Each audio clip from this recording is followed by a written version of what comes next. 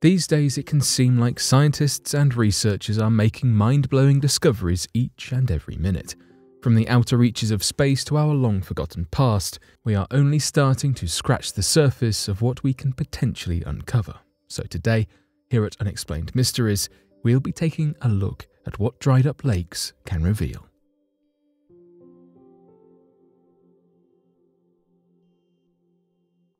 Dried-up lake reveals a forgotten Oregon town. In the 1950s, the village of Old Detroit was deserted and sunk in a reservoir. The West's epic drought, which has lasted more than 4 years, has just revealed a surprise in northern Oregon. The abandoned village of Old Detroit has resurfaced beneath Detroit Lake, which had record low water levels in 2015. Marion County Sheriff's Deputy Dave Zahn was traveling along the reservoir in October when he came across an 1870s wagon partially immersed in the muck. Detroit Lake was 143 feet below capacity at the time. The wagon remained in perfect condition due to the low oxygen levels at the lake's bottom. According to United States Forest Service archaeologist Cara Kelly of the Statesman Journal, the wagon was probably damaged more in the weeks it was on land than it had been underwater for decades. The wagon, as well as an adjacent concrete octagonal pit that has yet to be identified, have now fallen underneath Detroit Lake after recent rainstorms raised the water levels. To prevent plundering and destruction, the Marion County Sheriff's Department and the nearby ranger station opted to keep the archaeological site hidden until water levels rose again. Receding water levels have also lately revealed a 400-year-old chapel in Mexico. In 1952, the 200-person village of Old Detroit was abandoned to make way for the construction of a new dam that would flood the area, about an hour east of Salem, and create the Detroit Lake Reservoir. Parts of the historic town became visible above the water every winter when the spillways of the Detroit Dam are opened to make place for spring runoff. However, the wagon has never been found before, and water levels have not been as low as they were in 2015 since 1969.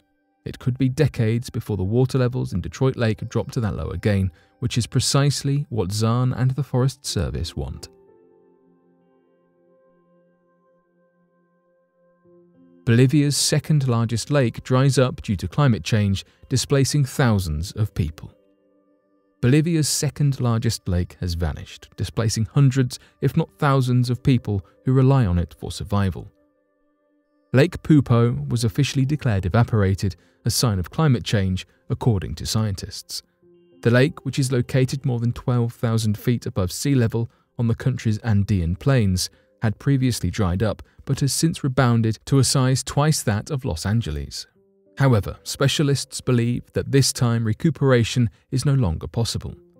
The vanished lake is a picture of the future of climate change, according to Dirk Hoffmann, a German glaciologist examining how rising temperatures from the use of fossil fuels have exacerbated glacier melting in the country. Local environmental groups accuse the government of the shallow saline lake's evaporation, claiming that the government mismanaged water resources and disregarded pollution caused by tin mining upstream. They charged Huanuni, the country's largest tin mine, with dumping contaminated garbage into Lake Pupo's tributaries. Something could have been done to avert the calamity, said Angel Flores, the chairman of a residents' group that tried to save Pupo. While El Nino-driven droughts also plagued Lake Pupo for millennia, its fragile ecosystem has been subjected to unprecedented stress in the last 3 decades. Temperatures have risen by around 1 degree Celsius, and mining activity has reduced the flow of streams, causing sediment to accumulate.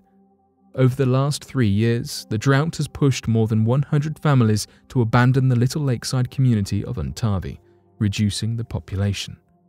Former inhabitant Juvenal Gutierrez claimed the community has no future.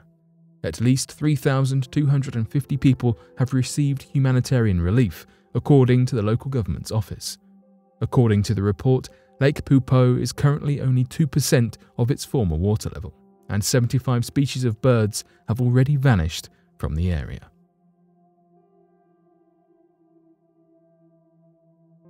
Drying Lake Chad Basin gives rise to crisis. Food insecurity, hostilities, violence, relocation, and the consequences of climate change all add to these difficulties.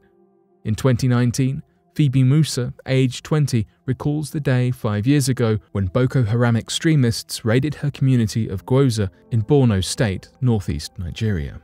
They attacked everyone they could see on horseback, motorbikes, and military vehicles.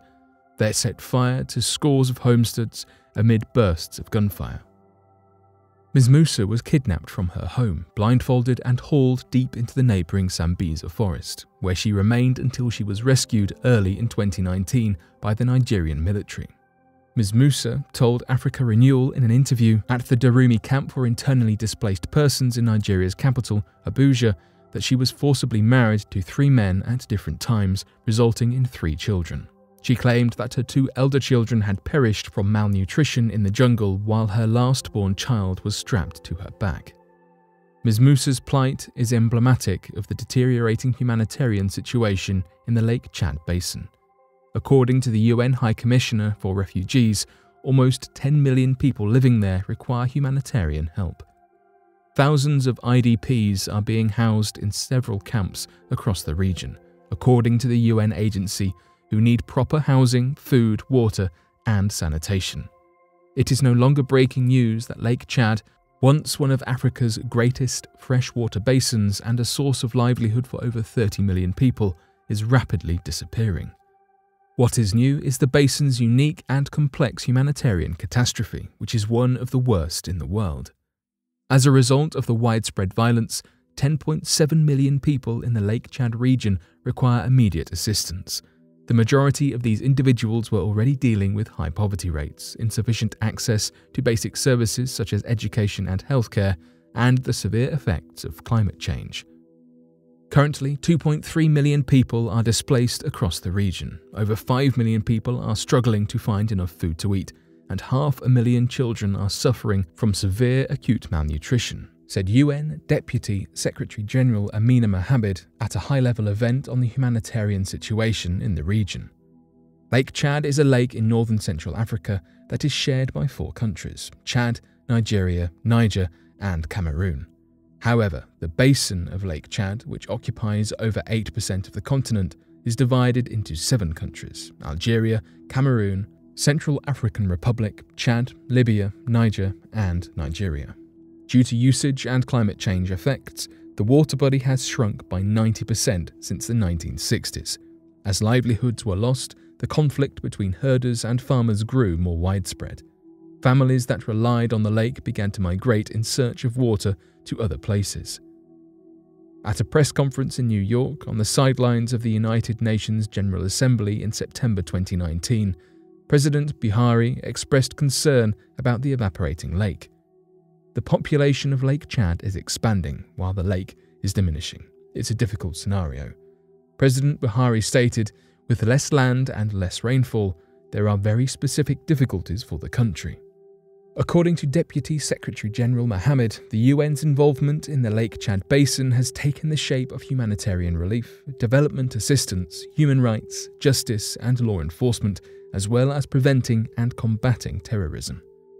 The UN has co-hosted 2 international donor conferences in the last 2 years, the first in Oslo, where donors pledged $672 million in emergency aid, and the second in Berlin, where donors announced $2.17 billion in support of activities in Cameroon, Chad, Niger, and Nigeria, including $467 million in concessional loans.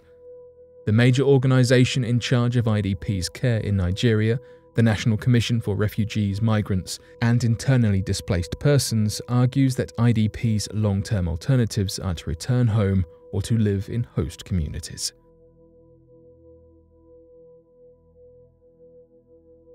But what do you make of these recent discoveries? Be sure to let us know your thoughts in the comment section below and help us by growing this community while working to solve these unexplained mysteries.